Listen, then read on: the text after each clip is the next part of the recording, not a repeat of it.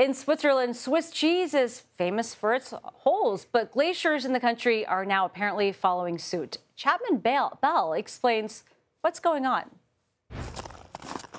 High in the Swiss Alps, majestic glaciers are taking on an unlikely appearance.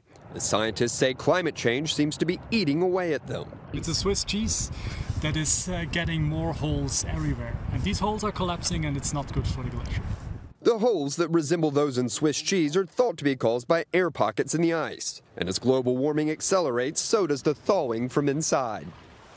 Experts fear this could add to the demise of the already receding rivers of ice. Measurements taken at Switzerland's Rhone Glacier show just how quickly they're melting. When we drilled this stake in the last September, the ice surface was somewhere up here where my hand is, and now this is already melted. Global warming is having other effects too. Experts believe it was at least part of the cause of last month's massive collapse at another Swiss glacier that wiped out an alpine village, causing nearly $400 million worth of damage. Back on the Rhone, this scientist says there's at least one way to save or at least slow down the shrinking of these glaciers. Everybody can contribute on their own to reduce CO2 emissions as far as possible.